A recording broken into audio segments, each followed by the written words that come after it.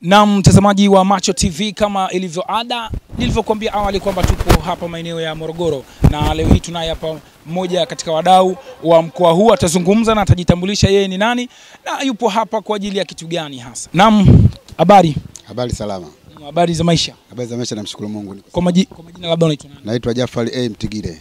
Jafari Mtigile. Ni mkazi wa kijiji cha Kilemela, kata Tawa, tarafa ya Matombo, wilaya Morogoro Vijijini. Niko kwenye kitongoji cha Mbili.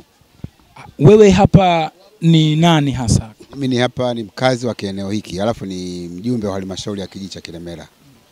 Kuwa mjumbe wa halmashauri ya kijiji ya Kilemela, kuna changamoto zipi ambazo unakutana nazo? Changamoto ni nyingi mno. Changamoto kwamba upande wa majengo yetu, barabara, unaona, umeme hapa kwetu. Kweli kama tatizo kubwa kwetu ni njia yetu ya barabara kutoka Mkuyuni kutokea Kimboza msituni, na umeme kwetu haujafika. Wakati tunakuja tulikumbana na hali ngumu sana ya maisha. Miundombinu ya barabara imekuwa si rafiki kwa wakazi wa maeneo haya. Kuna juhudi gani ambazo zinafanyika ili kuboresha barabara hili? Juhudi tulifanya kwenye viongozi wetu, mfano wa bunge, madiwani, unaona, tena kulikuwa na jamaa wa kifua, walikuwa wanachimba kifusi palapala huko kwenye kifusi cha kumwaga barabara. Lakini uongozi wetu uliokuwa ndani ya kijiji ulikuwa kidogo hauko sawa. Lakini mpaka sasa bado tuna changamoto nzito sana ya kijiji chetu cha Kilemela. Mfano majengo ya shule mabovu, mpaka hata sasa hatuna shule. Unaona, njia yetu ya barabara hatuna, kutoka Mkuyuni hadi kutoka Kimboza kwa bado ni njia ni mbaya mno. Wenye bahati nzuri nimekuja mmeiona. Leo hii maostadhi hapa watakwenda sehemu kwa ajili ya kufanya mchango wa daraja. Sasa ili daraja ambalo wao wanaenda kama kulifanyia mchango, watu wachangishe, litengenezwe, lina athari gani kwa wakazi wa maeneo haya? Wakazi hapa sisi kwa sababu tunatembeleana katika mazingira mbalimbali. Kuna shule ya Kirogo, kuna hospitali ya Tawa, na kuna mazingira mbalimbali ya kutembeleana. Kwa hiyo hata mazao mengi yote yanatoka kwenye ngambo ya mto. Kwa hiyo ni kweli inapojengwa hiyo daraja inatusaidia vizuri sana katika wananchi wa makazi haya. Sasa hivi hilo daraja bado halijajengwa? Limejengwa kwa njia ya miti, lakini bado halijajengwa. Yaani wananchi tu kutokana na matatizo ya shule na matatizo watu kuondoka na maji, kwa hiyo wakajenga tu wakavusha miamba ya miti yakawa, lakini ni hatarishi vile vile, ndio kama hivyo tu hali ngumu iliyokuwepo. Hili daraja lilikuwa limevunjwa kwa makusudi na watu au liliharibika? Halijajengwa mahala popote, hakuna daraja wala nini. Ila tu wananchi wameunda tu miundombinu yao ya ujenzi tu kuvusha miti ili kutengeneza kama njia ya mguu. Unadhani kiongozi, hilo eneo ni muhimu zaidi mpaka kufikia hatua ya watu kukata miti na kutengeneza daraja la sana? Ndio maana mpaka watu walifikia hatua hiyo, kwa sababu kuna shule, wanafunzi wanaondoka sana na maji, unaona, wananchi, kwa sababu soko letu kuu liko Mkuyuni, wa kutembea kwa miguu, kwa sababu tunabeba mizigo ya kichwani. Kwa hiyo watu wengi sana wanapata athari, ndizi, machungwa yao na matakataka mbalimbali, watu wanakuta wanaondoka na maji. Kwa hiyo watu wakaona afadhali tujenge barabara ya miti.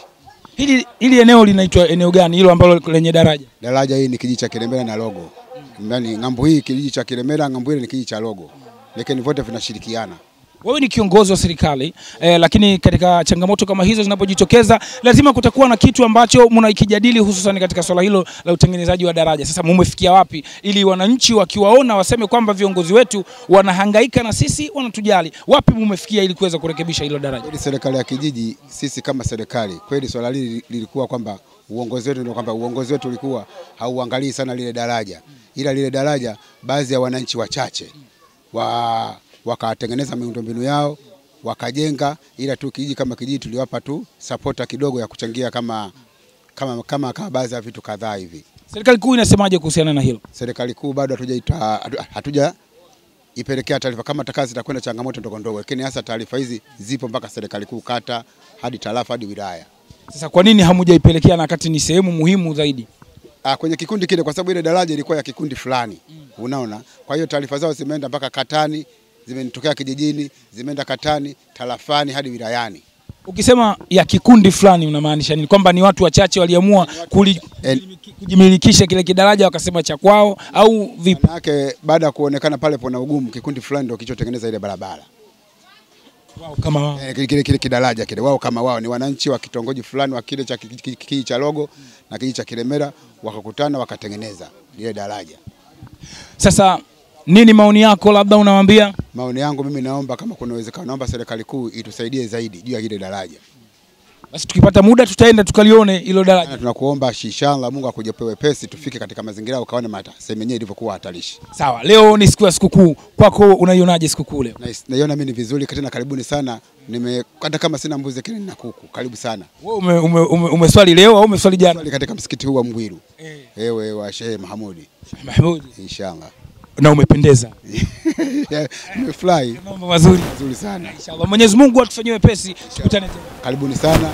Kama tajara tupa wepesi tufikeni kwenye eneo ya daraja tukaangalie. Lazima tutakwenda kwa uwezo wa Allah ili tuone adha ambazo wanazipata wakazi wa maeneo haya. Inshallah. Karibuni sana. Asante. Lakini leo hii tuna matembezi hapa ya hisani, lakini kubwa zaidi ni katika kwenda kufanya harambee ya kuchangia daraja hapo maeneo ya hapa ni mjini Morogoro, Morogoro Vijijini, Kilemela. Na tutazungumza hapa na baadhi ya viongozi wa maeneo haya, watajitambulisha wao ni nani na kuna kipi haswa kikubwa ambacho kipo. Naam ndugu yangu, habari yako?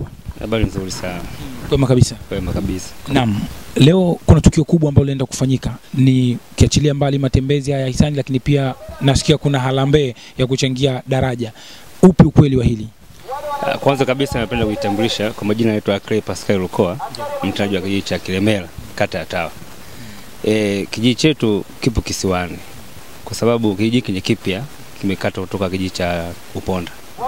Sasa baada ya kuona changamoto ya mto Ruvu, watu wengi wanaondoka na maji kipindi cha masika. Pia watoto wetu wengi wanasoma Logo, ambao sisi kwa sababu kijiji kipya kina shule. Kwa hiyo tukashirikia kijiji cha Logo na Kilemela kuanzisha ujenzi wa daraja. Kwa hiyo tukaanzisha ujenzi wa daraja kwa kukata miti na kuivusha na kuweka na mambo ya mbao. Sasa kwa sasa hivi tumeweka mkakati wa kujenga nguzo ya kati, ndio tumeshaanza nguzo kujenga. Lakini sasa kutokana na hali ya uchumi, kwa sababu nguzo inatumia mifuko mingi sana simenti, kwa hiyo tukaona bora tuweke hii harambee ya matembezi sana ili viongozi waje tuchangie, ikiwezekana tuwekee reli kabisa, matao maleli ili daraja liwe imara lipitike muda wote. Huu ni mto ni mkubwa zaidi hadi kuleta athari kubwa kama hivyo ambavyo nyinyi mnafikiria? Huu ni mto mkubwa sababu mto ni mto wa Ruvu ambao ndio unaonyesha huko Dar es Salaam. Ndio ilivyo. Changamoto zipi ambazo zilikuwa zinatokea ukiachilia mbali watoto kushindwa kuvuka kwenda mashuleni, lakini kikubwa zaidi hasa kilikuwa ni nini? Kuna watu ambao walikuwa wanapoteza maisha katika mto huu? Soko kubwa wanatumia la mkuyuni. Kwa hiyo utakuta kipindi cha masika maji yakijaa sana, kwa hiyo wananchi wanashindwa kwenda kuuza bidhaa zao sokoni. Kwa hiyo ndio ile changamoto, wakaona bora wajenge daraja. Watu walikuwa wanaogelea lakini ni hatari sana. Wewe ni mwenyekiti mtendaji. Ni mtendaji wa kijiji cha Kilemela. Unapata ushirikiano upi kutoka katika serikali kuu jinsi ya kulitatua tatizo hili ambalo linawakabili wakazi wako wa mtaa huu? Sisi tumeandika matangazo mengi mpaka wilayani mpaka mkoani huko, lakini bado hawajaleta mshindo nyuma kutuletea majibu kwa watatusaidia vipi. Kwa hiyo sisi wenyewe tunajisaidia kama sisi. Unadhani kwa nini wanashindwa kuwasaidia? Kwa maana labda wanaona si muhimu sana, nyinyi mna force lionekane labda la muhimu. Kipi hacho ambacho unahisi? Kwa nini wasisaidie?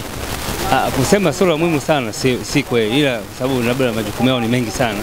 Lakini bahati nzuri yuko makamu mwenyekiti wa halmashauri ambao ni diwani. Alifika pale na aliahidi kuwa atalifanyia kazi. Sasa unawaambia nini wananchi na wakazi wa maeneo haya? Tuendelee kutoa michango ili tuweze kujenga daraja letu liwe imara zaidi hapo. Maoni yako hasa kwa serikali pia unawaambiaje?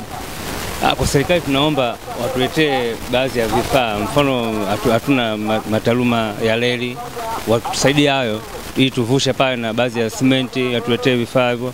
Sisi wenyewe tunafanya kazi, basi tuendelee na kazi yao. Macho TV malengo yake ni kufumbua vile vitu ambavyo vimejificha na kuviweka hadharani ili kusudi watu waweze kusaidiwa. Lakini moja katika swala ambalo ni muhimu zaidi haswa hili mnaenda kulifanya ni matembezi ya hisani. Nyinyi wenyewe wananchi mmeamua na mnajitolea kutoa kile ambacho mlichokuwa nacho. Sasa wananchi wenyewe wakazi wanasemaje juu ya swala hili? Wanawaunga mkono nyinyi kama viongozi au ndo hawatoi ushirikiano kwenu?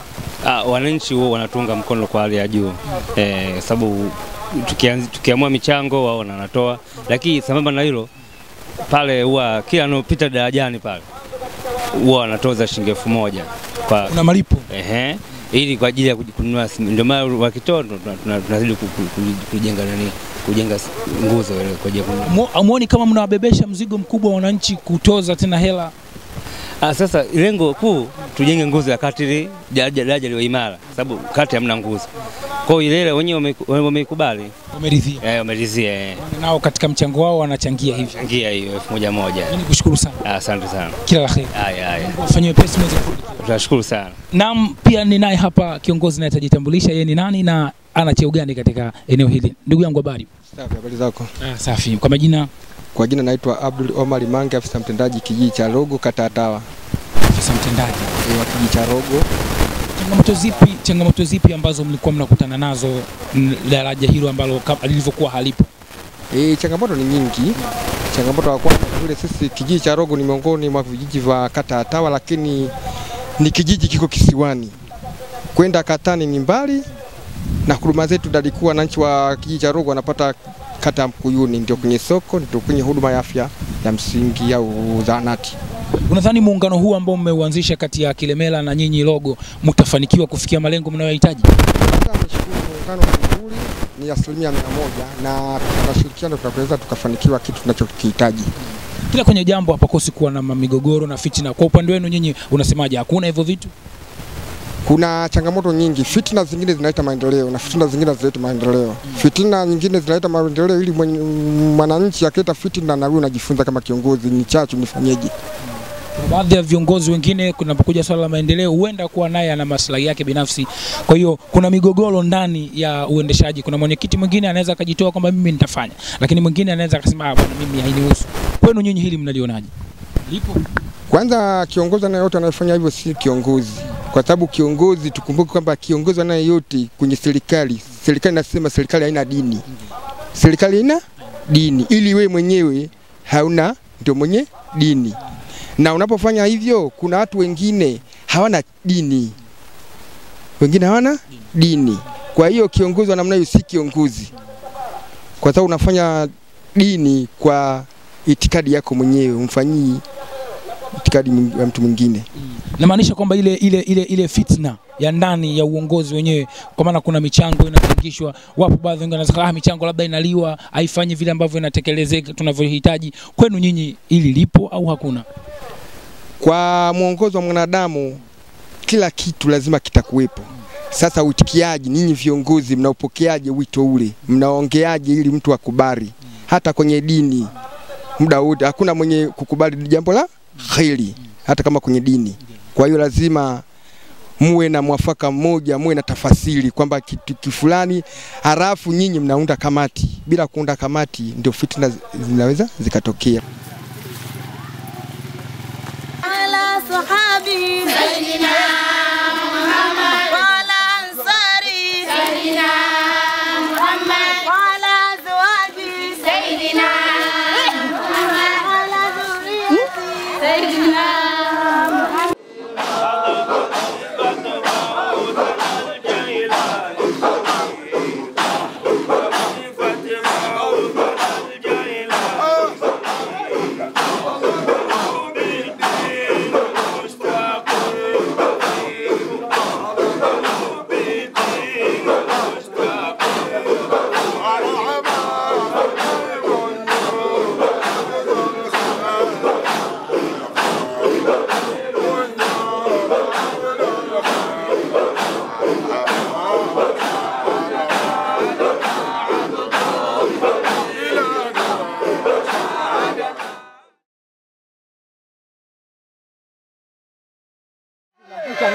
Sasa hii si hatari?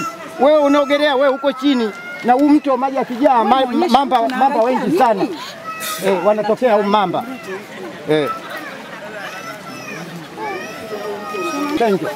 Sasa ndio maana sisi tumeamua ili tatizo tujikomboe, tukaamua tumekaa tumejiunga mkono, tumeamua tutengeneze kivuko kile pale cha Magogo. Tumeunga kikundi na kweli tumefanikiwa kwa uwezo wa Mungu, na kweli tumetengeneza pale hospitali. Mke wangu anaumwa sana, hivyo anapelekwa ambaye anataka apelekwe hospitali. Hii ndio tabu tunaoipata sisi wananchi wa kijiji cha Rogo, ndio tabu yetu tunaipata ndio hiyo, mnaiona wenyewe nadhani. yani tunapata tabu sana. Mgonjwa yani anapelekwa, yani anapakiwa kwenye madizi. Ndio maana tumeamua tufanye tukio lile. Haya, sasa tukio limeshaingia tukio lingine. Mtu amepotea. Mshaji mmoja ameshaondoka. Tunaomba msaada akaokolewe. Ndio yule kule bondeni. Leo tuomba msaada mkamuokoe jamaa. Ndoka kweli jamani. Hatari sana hii. Yaani hatari kubwa. Hii ndio tatizo tunalolipata wananchi wa vijiji vya ng'ambo. Sisi bwana, shida zetu kama hizo zinaonekana kwa sababu tunaomba taasisi na pamoja na serikali tunaiomba yani itusaidie kuja kuona, kufanya na kutoa kila kile ambacho kinafaa kukitoa mahala hapa. Miongoni mwa vitu ambavyo tumejitolea pamoja na kusema maneno haya kwa wazi kabisa, tunaomba msaada kuanzia kwa mjumbe wa nyumba 10 mpaka kwa rais wa nchi. Ikiwezekana rais ahudhurie kuja kuyaona maeneo. Lakini kama haitoshi, mimi nilisema na mheshimiwa mbunge wa jimbo hili ndugu Mbena, kabla hajawa mbunge, akiwa anatarajia, nilikwenda nyumbani kwake mimi nikafanya naye fungamano la kuwaje tutengenezee daraja. Tulikubaliana, lakini kwa bahati mbaya kwa dharura ya yeye na mimi hatujawahi kukutana toka awe mbunge mpaka leo. Lakini cha kusikitisha, barua kwake nimepeleka, hata salamu za kusema barua yangu amepata haijatokea. Naomba serikali mtunge mkono kwa hili. Isiwe kivuko, tunaomba daraja liunganishe sio kijiji cha Kilemela na Logo. Iunganishe kati ya kata ya Mkuyuni na kata ya Tawa, kwa sababu ni kata jirani, kata rafiki. Bahati nzuri waheshimiwa wote wenye dhamana mpo. Kilio chetu tunaleta kama mimi mwenyekiti wa taasisi ya Almasjid Zawiyat Alqaadiria, mheshimiwa diwani wa kata ya Mkuyuni na mheshimiwa makamu mwenyekiti, mimi nawaomba dhamana hii mtupokee. Kilio hiki mkibebe. Hali hii muipeleke kwa viongozi wale waliowazidi nyie, ikiwezekana kwa rais ifike. Lakini niseme tena kuwa taasisi yetu inafanya mambo mengi. Miongoni mwa mambo ambayo anafanya, kama ulivyoona, karibu 98% ya walio hapa wanachama wa taasisi yangu. Unauonaje utulivu alionao na amani ambayo inaendeshwa na taasisi hii? Nikiwa mimi kama mwenyekiti wa taasisi hii, inashindikanaje siku tuonyesha rais yuko wapi? Mnashindwaje kutupeleka basi hata kwa mbunge wetu? Kipi kinafanya ofisi zetu hata za halmashauri msitupeleke na kutuonyesha? Huku si tukiwa tumefuata protocol za rais wetu. Tumetoa makao makuu ya taasisi yetu kutoka Dar es Salaam, sasa tumeyaleta hapo Mgoma hapo, kijiji cha Changa. Ndio makao makuu. Kwa sababu ya kuthamini, rais anathamini kuanzia chini, na sisi tumetoa Dar es Salaam tumeleta chini kwa ajili ya huduma mbalimbali. Kwa sababu huku yawezekana ndio kuna shida kupita mahali pengine. Kama mnavyoona, mama mjamzito, watoto wachanga ndio shida ambazo tunazipata. Leo kivuko hiki ukiangalia kwa makini si halali watu kupita. Kimejengwa bila ustadi. Bila dhani muda umefika halmashauri. Kiangalieni kivuko hiki kwa dhati kabisa,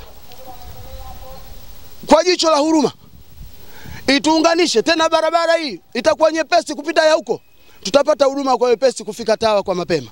Mimi naomba kilio hiki kwa nia njema, kwa moyo mkunjufu, nipo chini yenu, kijana wenu, tuunganisheni vyema. Mwenye 1000, mwenye 2000 kwa mamlaka ya viongozi pale watakapothubutu kusema, mimi nadhani itakuwa bora kila mtu achangie kile ambacho amejaliwa. Yawezekana hapa una minazi unayo, tia dhamana tufanye usalama wa sisi wa maisha yetu. Lakini yote haya pongezi zimwendee mheshimiwa Dr. John Joseph Pombe Magufuli. Magufuli oye! Kwa mujibu wa utaratibu wa nchi yetu kusema Magufuli oye sio siasa. Ndivyo taasisi yetu inazuiliwa. Taasisi yetu inazuiliwa kujihusisha na makundi ya siasa yoyote. Mwana siasa yoyote aliyokuja akifanya vurugu kwenye uwanja huu, askari wangu naomba muwakamate, muwapeleke mahala panapostahili. Uwanja huu sio wa siasa. Uwanja huu Almasjid Zawiyat Alqaadiria na serikali ya mheshimiwa John Joseph Pombe Magufuli.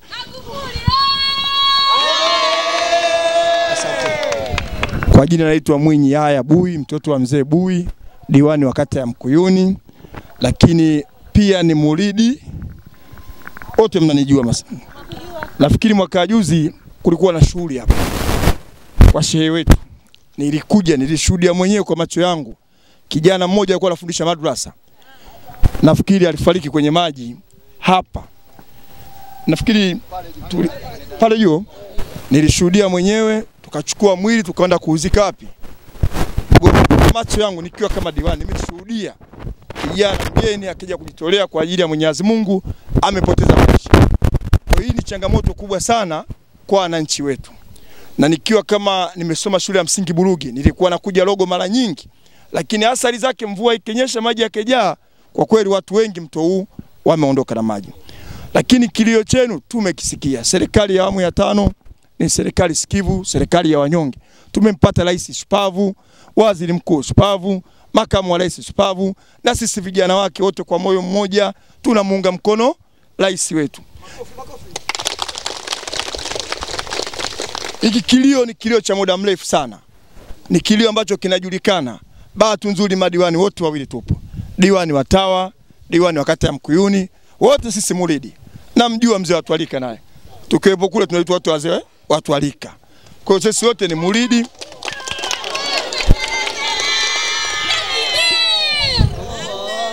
Mmepata bahati kubwa sana. Madiwani wenu wote ni muridi watu alika. Kwa hiyo kwa haya tunaomba tuyachukue na tutaunga mkono kwa hali na mali. Lakini na mimi pia kama diwani wenu siwezi kuacha hivi. Pale ujenzi ukiendelea nitachangia shilingi 200,000. Hiyo wakati wote nitasiana shehe, ujenzi unapoendelea basi nitawasilisha kwa shehe kama mchango wangu binafsi. Kwa sababu unapofanya jambo lile ni jambo la heri. Watu wakevuka pale, nafikiri wazee wa dini mpo. Sababu zake zitaendelea milele na milele. Kama umejenga kisima, umejenga nini, umejenga msikiti, kadiri watu wanavovuka pale utapata. Kwa hiyo kichache nitakianzia kama mimi. Lakini tutalibeba na diwani mwenzangu. Tutakwenda mbele ya safari kupitia vikao vyetu vya halmashauri, baraza la madiwani, tutalisemea changamoto hizo kuwepo. Kati ya changamoto moja hapo kubwa kabisa na nchi wa Kilemela na Logo. Na niseme barabara hii ikitokea inarahisisha mawasiliano kati ya kata ya Mkuyuni na kata ya Tawa. Pia hata hali ya kiuchumi itakuwa kubwa, itanyanyua wananchi. Kuna wananchi zaidi ya 3,000 ambao magari kama angeweza kuingia huku wangeweza kuuza nazi zao, wangeweza kuuza ndizi zao, wangeweza kuuza bidhaa zao, kwa hiyo wangeweza kupata maendeleo. Lakini niseme tu Magufuli ni kiongozi shupavu, ujumbe na imani waandishi wetu wapo. Yeye kazi ya kusikiliza wananchi. Nianze kujitambulisha, najua wengi mnifahamu. Kwa jina naitwa Stella Ephraim Kalimarwendo. Mimi ni afisa tarafa ya Matombo. Mimi sio mgeni sana kwa sababu hili ni eneo langu la kazi. Hii ni tarafa ya Matombo. Kwanza kabisa ni shukuru taasisi ya Almasjid Zawiyat Alqaadiria kwa kuliona hili, kwa kuamua kufanya shughuli kama hii au tukio kama hili la kushirikisha viongozi wa serikali na watu wa taasisi mbalimbali, kushirikisha wananchi na watu wote kwa ujumla, kwamba tuje eneo la tukio siku ya leo ya Idi, tusisherekee tu majumbani kwetu, bali tukusanyike kwa pamoja kama Watanzania wazalendo kuja kujionea hapa tatizo ambalo linatusumbua siku zote. Kwanza niwapongeze sana kiongozi, hongera kwa hilo. Hii inaonyesha jinsi gani ulivyo na moyo wa kizalendo kabisa. Na hata mkusanyiko huu unaonyesha jinsi gani tulivyo na umoja, upendo na mshikamano.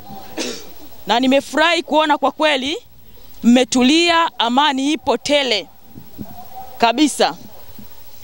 Kwa hiyo kwanza kabisa pia niwape pole na hongera. Pole kwa maana gani? Pole kwa changamoto hii ambayo imejitokeza muda mrefu. Unaniambia tangu enzi za mababu zetu. Hii changamoto ya kivuko imekuwa ya muda mrefu na watu wengi wamepoteza maisha hapa.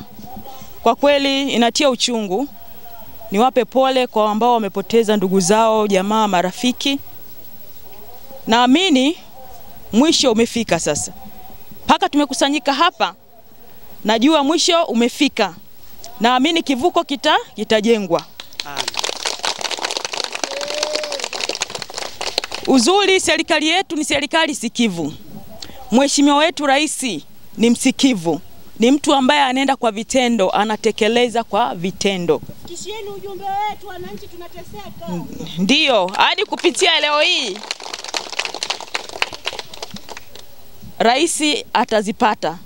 Leo hii uzuri wa pia anaangalia TBC live atapata. Pia sisi wawakilishi wake, maana mimi ni mwakilishi wa Mheshimiwa Rais. Muone. Na mwakilisha katika eneo langu. Mkuu wa wilaya, mkuu wa mkoa. Ina maana ikisimama mimi nimesimama na nafasi zote. Kwa hata mkuu wa wilaya na mwakilisha mahali hapa, pamoja na kwamba hajaweza kufika kutokana na msiba uliotokea huko mjini, lakini na mwakilisha kwa nafasi yake. Kwa changamoto hii naye ataipata leo, hata mkuu wa mkoa itamfikia, hata mheshimiwa mbunge na viongozi wengine ambao hajaweza kufika kutokana na hiyo changamoto iliyojitokeza huko mjini ya ajali. Kwa salamu hizi zimefika. Pia niwapongezeni kwa jitihada zenu. Sio lele mama pale. Kujenga lile eneo pale kivuko sio lele mama.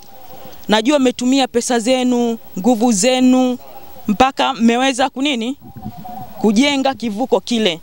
Mngeweza kusema tuache, lakini mkaona kwa kweli tutaona mpaka lini hii hali mpaka lini, lakini mmejitahidi, mmeweza kufanya pale mnapoweza.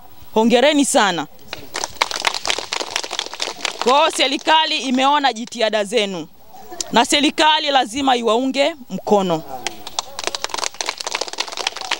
Serikali imewasikia. Nimepata nafasi ya kuhudhuria eneo hili ambalo kwa kweli nimejifunza jambo ambalo huenda nilikuwa silijui, kwamba kuna watu wengi ambao wazazi ambao wameshindwa kufika hospitali na kuzalia njiani, lakini kuna wazazi ambao wamefia njiani wakipelekwa hospitali.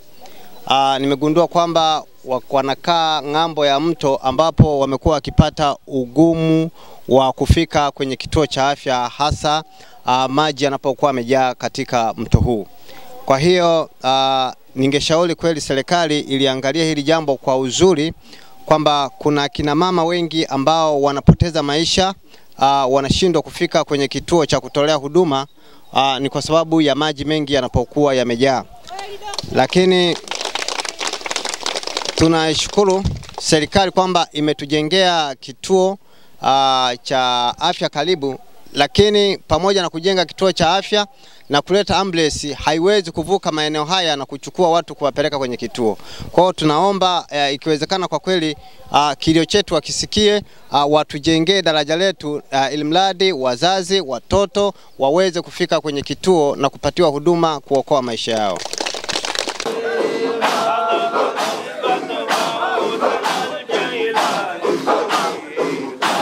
Sheikh Zahoro akiwa Zanzibar aliitwa Tabora. Siku zile kila mkoa ulikuwa nchi. Kabla ya kupata uhuru, kila mkoa ulikuwa nchi. Nchi ya Tabora ilimwita. Nchi ambayo kidogo ilikuwa na baadhi ya Waarabu na Waislamu hapa na pale. Walikuwa wanagombea kule. Baadhi ya viongozi waliokuwa wanagombea, mmoja mshabiki wake akamwambia, kuna bwana mmoja yuko Zanzibar anaomba sana dua. Akiomba utapata. Alifuatwa Sheikh Zahoro Zanzibar. Akaenda Tabora. Akafanya dua. Lilipofanywa lile dua, yule bwana amefanikiwa. Amekuwa rais wa nchi ile ya Tabora. Sheikh akarudi Zanzibar. Aliporudi kule Zanzibar, huyu bwana kama ilivyo kawaida yetu sisi binadamu, mara nyingi jema huwa halipendwi. Sio jema mwichumi. Jambo jema huwa halipendwi. Yule aliyomfuata na aliyomshauri na kumfuata Sheikh akasema, una habari? Yule Sheikh aliyokuombea dua anataka awe rais yeye. Wakati huo rais akishachaguliwa, sisi tuliomchagua hatuna mamlaka zaidi yake. Basi yule rais alituma askari wakaenda kumchukua Zanzibar Sheikh Zahoro, wakampeleka Tabora. Rais akaamuru yule bwana atiwe ndani. Sheikh Zahoro akakaa gerezani. Alipokuwa mule gerezani akasema, kuna maneno, kuna wakati mimi huwa nayasema kwa sababu ya unyonge wa kuelewa. Siku zote anayekanyagwa njiani na anayekanyaga mwenzie wa kuomba msamaha yule aliyekanyagwa, kwa sababu kama usingekaa njiani angekukanyaga. Ukikaa pembeni ya barabara utapondwa na gani? Ukikaa katikati ya barabara, kwa nani wa kuomba msamaha? Wewe uliyopondwa kwa sababu umekaa sehemu sio husika. Kwa kulijua hilo, Sheikh Zahoro akaona kumbe dua yangu imeniponza. Sasa kinachohitajika niombe msamaha. Ndo akasema pale, wansur sultanana bijae ahmada baraba yala shatiti ada ana bijae ahmada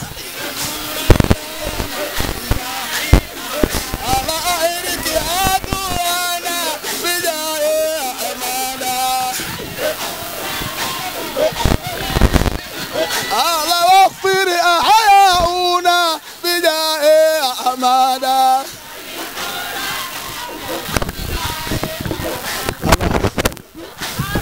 Sallu ala nabi.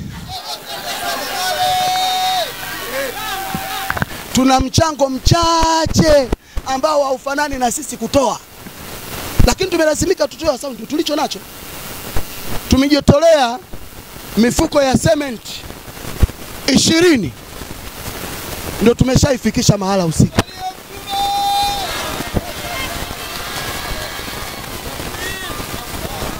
Hii mifuko ya cement 20 jumuiya ya Almasjid Zawiyat Alqaadiria wanatoa huku, wanaangalia pembeni kwa aibu, kwa sababu ni michache mno kulingana na hali iliyopo.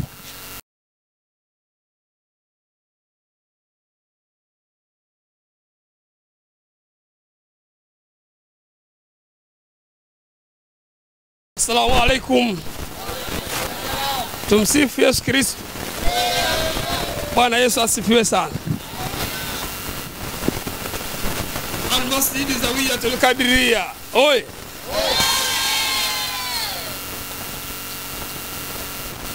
Awali ya yote, kwanza tumshukuru Mwenyezi Mungu Subhanahu wa Ta'ala ambaye kwa wema wake ametuchagua sisi leo hii kutuamsha kwenye usingizi mzito ambao ni nusu ya kifo, na akatupendelea kutuamsha tukawa na afya njema.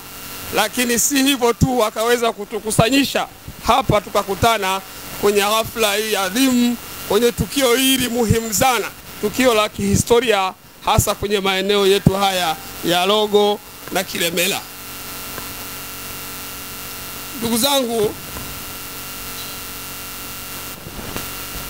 Almasjid Zawiyat Alqaadiria kama serikali tunawashukuru na tunawaomba muendelee na kasi hii, kwa kuwa jambo hili ni jukumu la serikali. Lakini serikali ni nani? Serikali ni pamoja na viongozi ambao tumewateua kutusimamia kwenda kutusemea, lakini serikali ni sisi wenyewe wananchi tunaokaa kwenye maeneo husika. Kwa hivyo basi, kwa umoja wetu ambao tumeonesha kwamba kero hii ambao tumeishi nayo muda mrefu mno, hebu tuionyeshe serikali kwamba hapa tuna kero ya kivuko.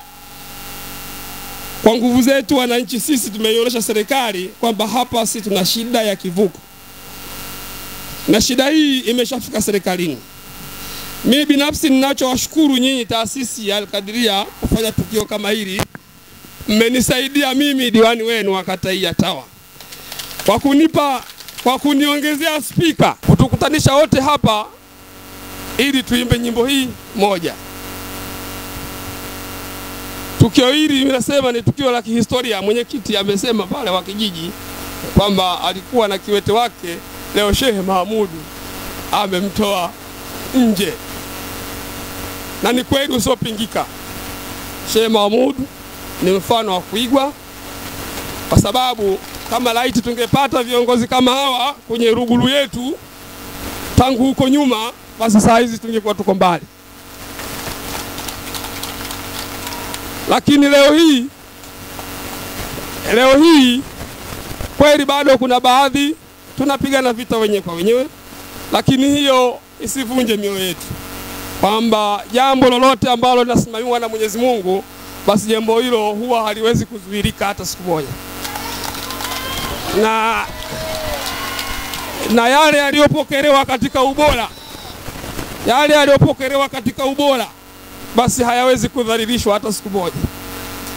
Kwa hiyo ndugu zanguni, tumuunge mkono Mheshimiwa Rais, na leo kweli mnaonesha kwa vitendo hapa, tunaonesha kwa vitendo kwamba hii hapa kazi tu, mpaka sisi huku kwamba tunafanya hapa kazi kila siku. Ushahidi ni kwamba leo ni siku ya sikukuu, ni siku ya mapumziko, na kama ni siku ya mapumziko kwamba itakiwa watu wapumzike, lakini hii kazi tunaifanya hapa ni kazi ya kitaifa, ni kazi ya kitaifa. Kwa maana hiyo ya hapa kazi tu, maana tunaendelea kuchapa kazi. Tumuunge mkono wa rais wetu. Rais wetu ni jemedali, rais wetu ni mpenda watu, ni mpenda amani. Siku zote serikali inahubiri amani, na inategemea sana viongozi wa dini, hasa kama nyinyi mashehe wetu Mahmudu, lakini na wengine hata madhehebu mengine ya Kikristo na mengineyo, kwamba huko kwenye majumba yetu ya ibada, basi hubirini amani kwa wingi. Amani ndiyo inatupelekea tuweze kuijenga nchi yetu, ndiyo inatupelekea tuweze kuleta maendeleo kwenye nchi yetu, lakini pia ndio inatufanya sisi tuweze kuabudu kwa amani, kwa utulivu.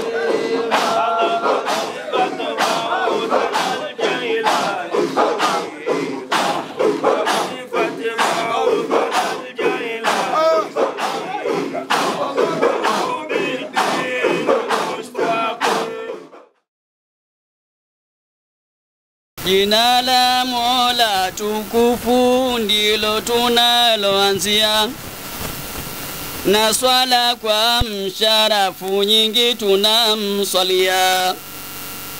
Muhammadi mtukufu wa akhira na dunia, twampongeza Rais Jemedari Magufuli. Twampongeza Rais Jemedari Magufuli, budi tukupe nafasi tena awamu ya pili. Nchi inayo nafasi kwa nyingi mali asili. Twampongeza Rais Jemedari Magufuli. Shida yetu ni daraja lijengwe kwa uhodari, likejengwa ni faraja yapite hata magari. Kila tukingoja ngoja mwisho kifoni athari. Twampongeza Rais Jemedari Magufuli. Viongozi mashuhuri wote jengeni daraja, mbunge wetu hodari mbena kwako faraja. Huko halmashauri diwani fikisha hoja. Twampongeza Rais Jemedari Magufuli.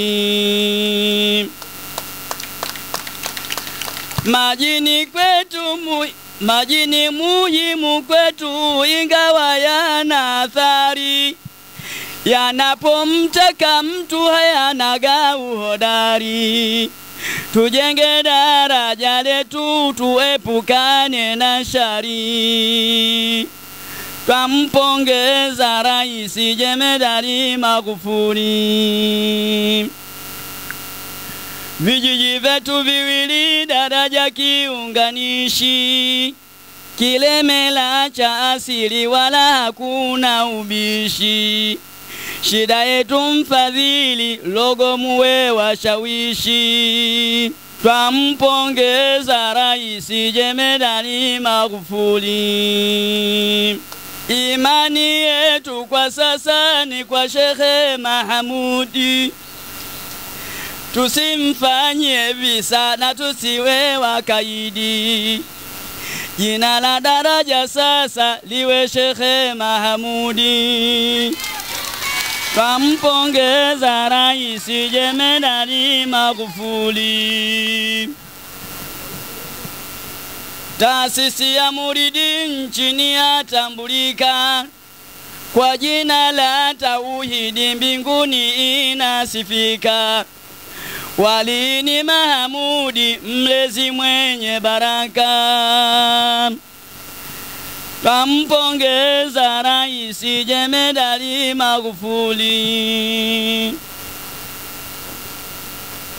Sheikh Mahamudi shoka yenye mpini kamili, ni Sheikh asiyochoka mengi anastamili. Lengo na anachotaka itambue serikali. Twampongeza Rais Jemedari Magufuli. Maendeleo hayaji ila kwa kuchapa kazi. Uvivu sio mtaji, maendeleo si njozi. Magufuli ndio jaji kila siku hapa kazi. Twampongeza Rais Jemedari Magufuli.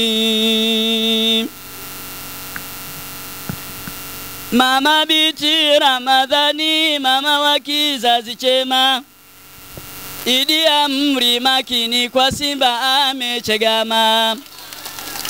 Sania ameamini Saudati wa huruma. Twampongeza Rais Jemedari Magufuli.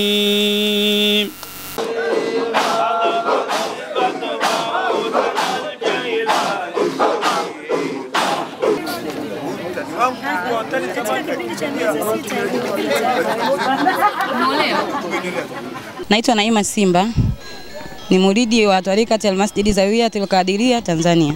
Leo tupo Mgwiru, ni sehemu ya maeneo ya maeneo yetu. Tupo hapa leo kwa ajili ya kujitolea damu. Sana tunajitolea damu, kilichotustua ni janga lililotokea juzi Morogoro. Ndio tuhamasisha mpaka sisi tutoe damu, lakini mpango ambao tulikuwa nao muda mrefu sana. Ila tumefanya haraka kwa ajili ya janga la juzi. Na pia damu haitowasaidia tu watu ambao wamepata ajali juzi, itawasaidia watu wengi. Hasa kina mama na watoto ndio watu ambao wananyanyasika sana kwenye janga la damu. Tena sana. Mama anakuwa mjamzito, nafika siku ya kujifungua lakini hawezi kujifungua, damu ndogo. Na inashindikana kwa zahanati zetu za huku, kama damu ndogo anakufa. Kwa sababu hakuna uwezekano wa kuwekewa damu. Kwa majina naitwa Arafa Ramadhani Simba. Mimi ni mkazi wa Kilosa, pia ni mzaliwa wa humu, yani familia yangu imetokea huku. Na hasa sana kina mama au familia nyingi tunaogopa sana kwenye masuala ya kujitokeza kwenye kupima. Hata mtu anauguliwa na ndugu yake lakini anaogopa kwenda kutoa damu, anaogopa kwamba na mimi nikienda labda nitajulikana nimeathirika. Tusiogope.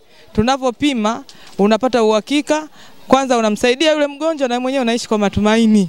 Unaweza ukajisaidia. Pengine una tatizo lako sugu lipo mwilini humo, wenzao wakikupima wanaweza kukusaidia. Pia na washauri kina mama tujutue changamoto kipaumbele kwenye matukio kama haya, tusiwe tunajificha ficha. Huruma ya kibinadamu, ya kiimani, ya utaifa, janga lile ambalo limetokea, kwa mwenye huruma thabiti lazima afanye kama ninavyofanya mie. Haiwezekani wenzetu wamepata shida kama ile, sisi tusipoathamini hatutakuwa miongoni mwa watu wenye huruma kijamii, kibinadamu, lakini zaidi kwa Mungu. Hata tuthamini Mwenyezi Mungu. Kwa tunafanya haya wito na wenzetu wengine wahamasike na haya tunayafanya. Hatufanyi kwa bahati mbaya, tunafanya kwa makusudi, na sio mwisho leo tu. Leo mwanzo na tutaendelea. Lakini miongoni mwa vitu ambavyo vimetufutia Rais wetu Mheshimiwa Dr. John Joseph Pombe Magufuli, kwa amani aliyotuwekea hasa sisi Waislamu, taasisi hii leo kwa sisi tulivyo tumeweza kualika viongozi mbalimbali wa serikali, wametuthamini, wamekuja, na sisi hatuna njia, lazima tuwathamini, hasa tukiangalia msingi mkuu wa Mheshimiwa rais wetu. Unatoa wito gani sasa kwa wananchi wengine? Wananchi wengine waliobaki, wito wangu na wao wahamasike. Kiongozi bora sio kuja kukupa pesa mfukoni. Sio.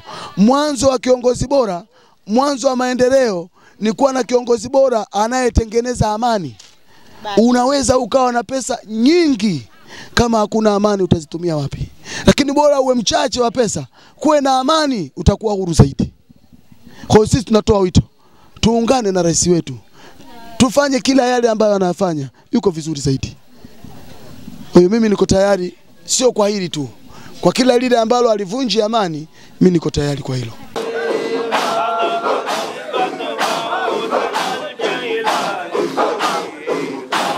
Sisi kwa ujumla tutasema maneno yote, lakini kikubwa tunawashukuru. Tunashukuru sana. Tuendelee kushikamana, tuendelee kuwa wamoja.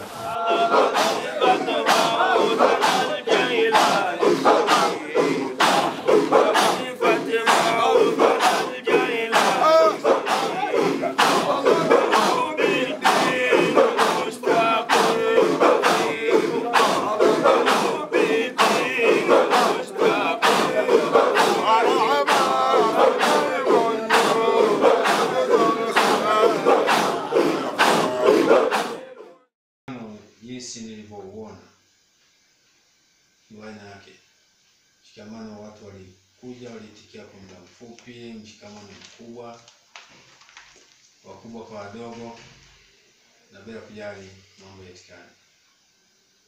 Kwa mimi nashukuru sana kwa wale mapenzi ya dhati ambayo mmeonyesha, utayari wenu, ushirikiano wenu, lakini kubwa zaidi kujitoa.